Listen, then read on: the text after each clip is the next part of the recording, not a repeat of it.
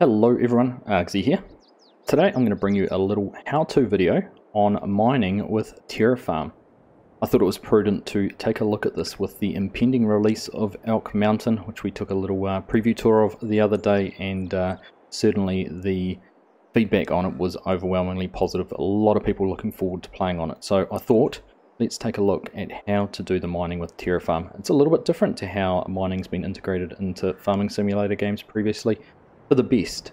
Now, what do you need? Well, firstly you need Terrafarm, and that is about it. Having a map that has been set up for Terrafarm is a positive. So Elk Mountain, as we had a look at, does have all the different additional field types that Terrafarm requires for the gold mining, for gravel extraction, those kind of things.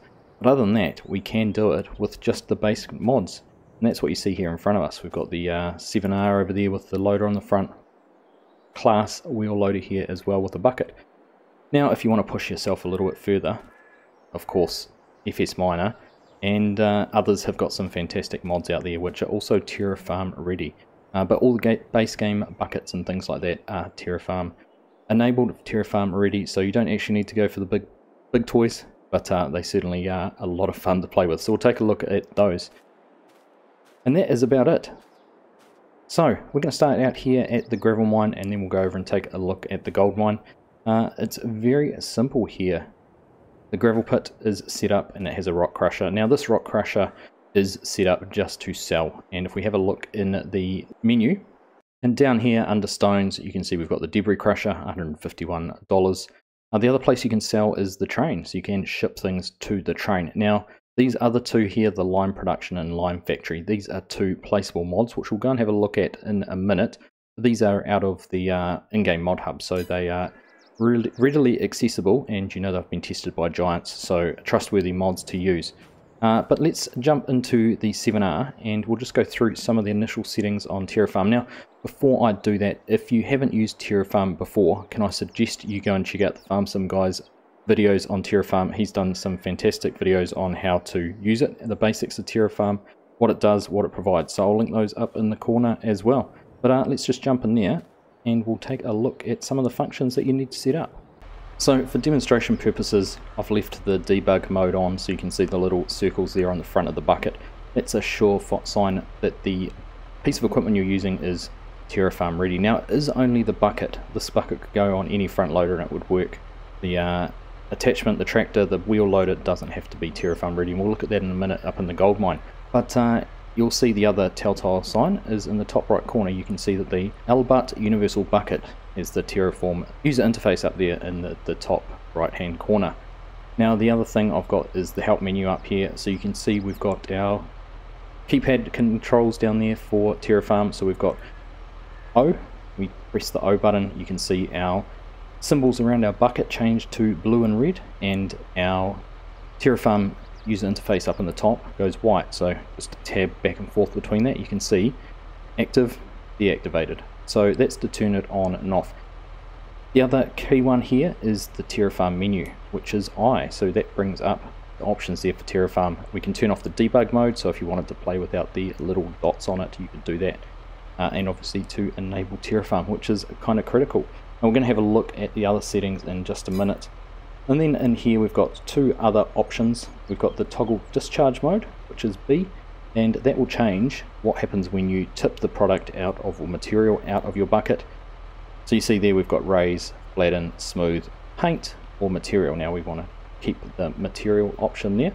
And the other button is Y, which toggles the Terraform mode. So you can see there we've got options flatten, smooth, material, or lower. Now it doesn't really matter for this which one you use, just don't use material. Obviously they're pretty self-explanatory. You use lower, it's going to lower the terrain. If you use flatten, it will flatten the terrain, and smooth will smooth the terrain. So it all comes down to what you want to achieve, bearing in mind we are trying to represent that you're digging into piles of gravel here at the mine. So we're going to leave it there on smooth. We've got our discharge to material, which is the critical thing there. See, we went through those, but we want to be able to pick up the product using the smooth function, and that will fill the bucket up with the material. If we had it on one of the other options, of course it would level or raise the ground around it. So those are the basics. There is one other setting that we'll just take a look at in the menu, So one of the key things with Terrafarm, we click on this icon here, this gives us the settings just for this bucket. So each bucket can be configured separately, and that's quite important for working here in the different mines, the different areas. So we're using gravel. What we want to have down here is our materials. Now this materials section here, this defines what will be picked up and tipped out of your bucket. So we want to have stones because we're working in the gravel pit. There's other options: coal, tailings, concrete, dirt, gravel, sand, iron, pay dirt, crude oil, and then snow, road salt, manure, lime, back to stones. So any of those could be created as we want to tip material out. So we're going to leave it there on stones. None of these other ones here are too much of a critical setting at the moment. You could change some of these and play around with these. Again, suggest going and checking out some of the preview videos of Terrafarm when it was first released, and just having a bit of a play around with those and what they change. But for our purpose, we are just looking at what material we are going to be tipping out there.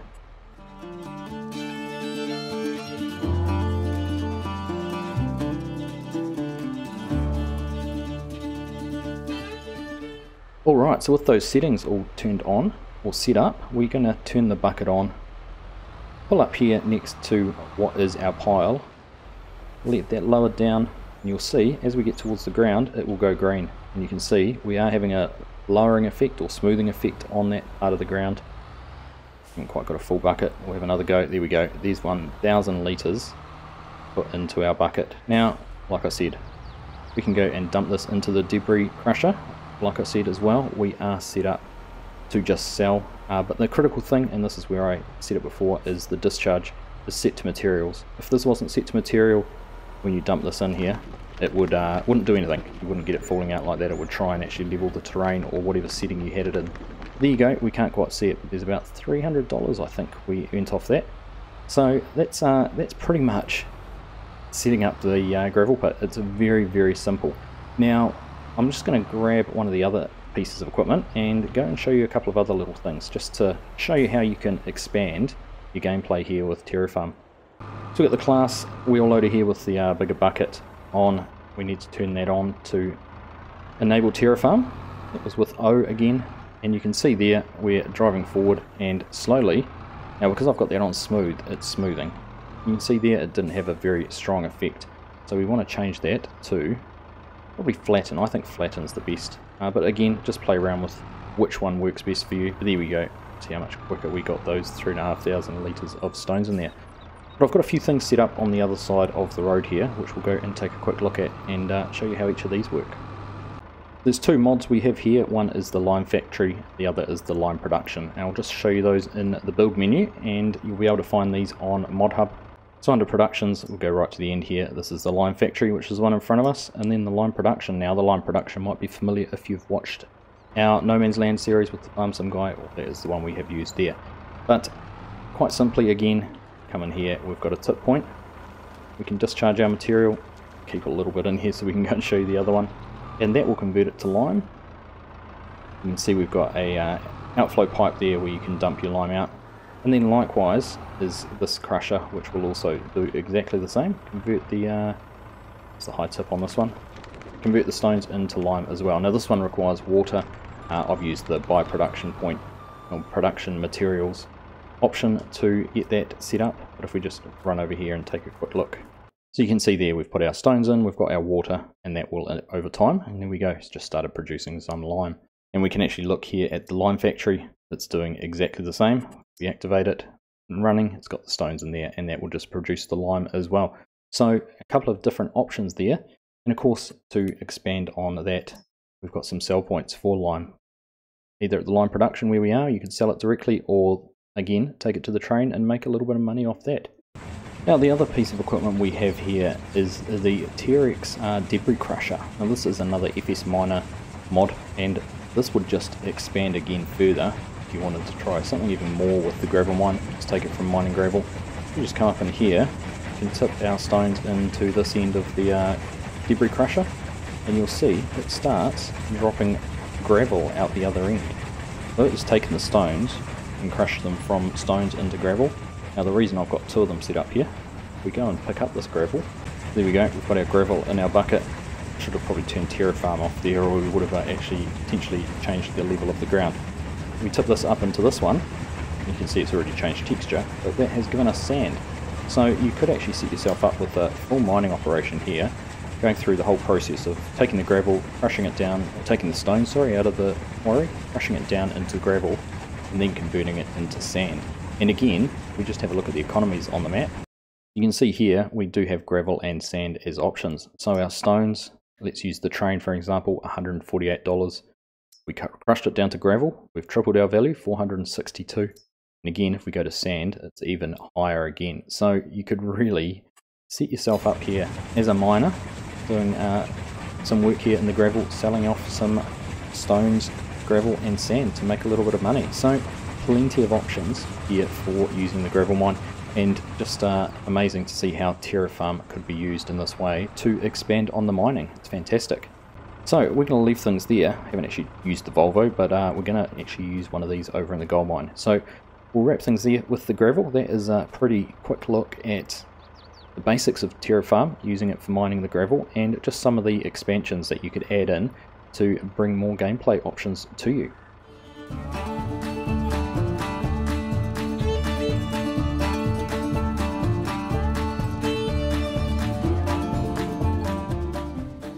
So how exactly do we take this pile of dirt, it's not even a pile of dirt, this terrain, dig it up, convert it from dirt into gold? Well, let's go through and take a very quick look at that. So you can see here I've got a few different options for equipment set up. I've got the big Volvo there, and we'll get some dirt here out of the mine. We'll run it up to the wash plant up the top, and then go through the quick stages of how to get it converted from one product into refined gold that you can go and sell down in town. So the easiest way here to look at it is probably looking at the production chains. 10,000 litres of dirt along with some diesel will give us some tailings, which is a byproduct, and our concentrate, which has our gold in it. You can start to see the gold flecks coming through there. So that is our first part. So we're going to dig up the dirt out of the mine and run that up to the wash plant. Second part is the gold washroom. This is where your concentrate along with some diesel gets converted into gold flakes. No fines or no debris or anything like that in it. It's been washed clean, and we just have our raw gold. From there we take that over to the gold smelter, where your gold gets put in and comes out as smelted gold bars, which you can take down to sell. So on their own, all the parts of the production for gold have their own value. Look on dirt there, you can see the train is $150 per 1,000 litres. Come down here to concentrate, $600. Onto the gold, $4,500, and of course the gold bars on the top of the pile there, it's $36,000. Now throughout the production, things get watered down, so you need a lot of dirt to make your concentrate, you need a lot of concentrate to make a little bit of gold. The gold to gold bars isn't quite as big a loss, but there is a little bit of loss through there. Now I have done a calculation on that, but I'm going to wait until the very end to share that with you. But it's probably not what you're going to do it for. You'd be doing it for the experience of taking something as a raw material and converting it into gold, get that real gold fever. So we're going to start over here with the Volvo, jump into that and just take a quick look again at the settings we need to do. We've got our settings there on Terrafarm. We do have the lower option along with discharge. Now the one we need to check in here is our materials. We don't want stones, we needed dirt. So we'll set that there. Now if you really wanted to cheat, you could go straight to pay dirt and dig pay dirt and run that straight up into the concentrate plant. Obviously not the intention, so you're welcome to play it however you like, but we're going to start off here with some dirt, get that loaded up into the truck and get it up into the wash plant. The beauty of this loader, 18,000 litre capacity. So I think this big Volvo dumper has a 72,000 litre dump bed on the back, so 4 loads from this bucket fills it up pretty well. We'll just get this done very quickly. I'll take a quick look. We won't worry about using the excavators for loading or anything like that, but I'll just show you exactly the same deal what of some of the FS Miner mods can be used for mining. Now these are all FS Miners mods which have been enabled for Terrafarm, so certainly we'll put a link to his content down in the description if you want to go and find out where to download some of these from. That will be the best place. You just start to see there, as I just drive forward, because I've got it on lower, we've actually started digging down. That's why I like to use flatten. Flatten takes a little bit longer to fill, and if you're working up on top of that, like say you'd taken one of the excavators right up on top, that might not be a bad option, but just for what we're doing there, if you are lowering that too much, it's going to become a little bit tricky. But there we go, we've got a full load there, I think. We'll top in the truck, take a quick look. Indeed, 72,000 litres. So we'll get that up into the wash plant, but before we do, we'll just take a look at a couple of these excavators while we're down here. So we've got the Lever 980 here. And try and get some pay dirt here into the bucket. Now I'm running dual joysticks, which does make this a whole lot easier. Here we go, we can get that turned around and could start forming a little bit of a pile. So you could even, if you wanted to, get up on top of the pay dirt up there and start dumping it down to lower, and then maybe use the wheel loader to load up off the ground. Now you wouldn't need to use Terrafarm if that was the case, because you'd be picking up the product straight off the ground. There we go. See how that one's working, and all three are exactly the same. The main difference is the bucket capacity. So we've got a 13,000 litre bucket here on this one, a little bit smaller than the wheel loader, but quite a quick and efficient way to get a few piles of dirt out of the ground. And all three of these are exactly the same function. They do exactly the same thing, and you would have seen across everything, all of these work exactly the same way. Terrafarm, once you get your head around it, is very simple to understand. Main thing I would say, understand that the terraform part in the heads-up display is what you do to the ground, and the discharge mode is what happens when you tip the bucket. And just taking a quick look in the shop, so there's the Lever, it has the bucket attached, 13,000 litres. The Volvo has a 10,000 litre bucket, and the Kobelco has a 6,000 litre bucket. So some different options there for what you want to load. And just finally, before we head up to the wash plant, we've got the Komatsu wheel loader, another FS Minor product, but we've put the Volvo bucket on it, and this was just to demonstrate. You can see up there we do have the Terrafarm heads-up display on the front. You can see the little circles there on the front of the bucket. So we can do everything we want to, because it's the bucket that has the Terrafarm enabled on it, not the wheel loader. In this case, it's a little bit of a glitch there visually. It's not designed for this wheel loader, so there is a little bit of the hitch that shows through. But it doesn't affect performance, but it is just there to demonstrate to you. Terrafarm doesn't care about the piece of equipment, it cares about the bucket or blade or whatever it might be that you're using to interact with the ground. We're on the long haul up here out of the pit. It's a bit of a drive, a bit steep for the truck, but it's getting there. Now, one thing as we're doing this, I'll tell you what, it is a lot of fun to set up a proper auto drive course and have these trucks running automatically while you're down there loading. You could have 2 or 3 of them up here. There's just probably enough width to be able to get them to pass. It's a bit tight here in a couple of spots, but it is very rewarding when you have that set up and you get this great cycle of trucks going around and around, and you're just loading and know that they're going up and dumping. Very rewarding. So if that's something you're interested in, I certainly suggest giving it a go. So up here at the wash plant, we'll just get backed in, get a tip trigger there, and we can tip our dirt into the wash plant. And we will need to turn this on. It does require diesel, so we've got the diesel tanker down there on the back of the Elk Mountain truck. And there we go, we've got our dirt is into our wash plant. So let's go and take a quick look at this. So we're getting some diesel put into the wash plant, which is the last little piece of the puzzle. We'll just leave that filling. We go over here and take a quick look at the production point. You can see there we've got our 72,000 litres of dirt. It's already processed some of it, and you already see we're starting to get some concentrate and tailings coming out of it.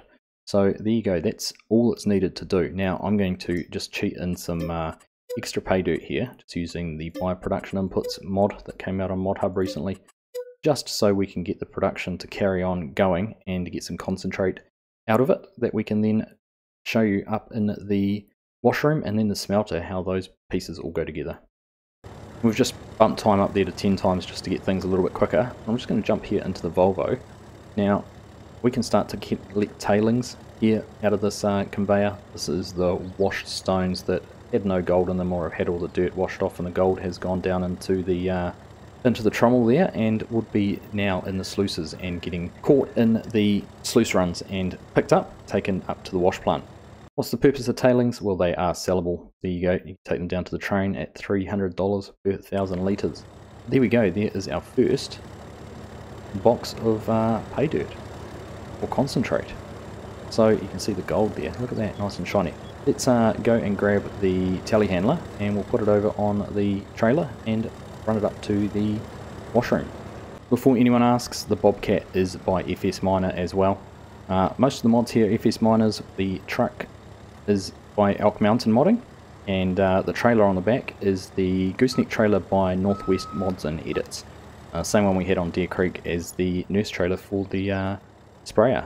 But there we go, we'll get this run up to the washroom. So when you buy the mine, you end up with these buildings up the top. The one here on the left is the washroom, the one over in the far distance on the right is the smelter.